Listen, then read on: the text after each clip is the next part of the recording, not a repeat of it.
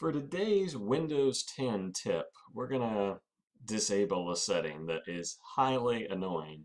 And to be quite honest, I'm not sure why in the heck Microsoft put it in there.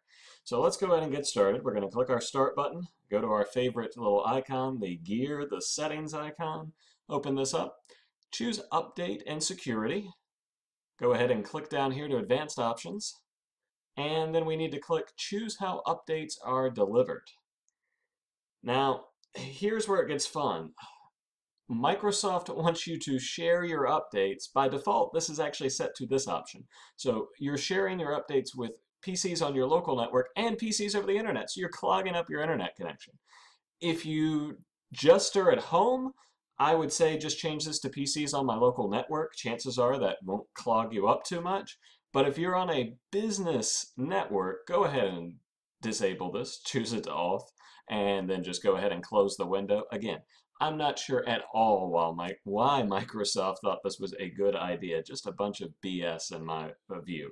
But you want to disable that setting on any Windows 10 computer, or else when you're saying, hey, my internet seems slow, well, there's your culprit. I'm Chris Michalek, ParkwayTech.com. Thank you so much for watching.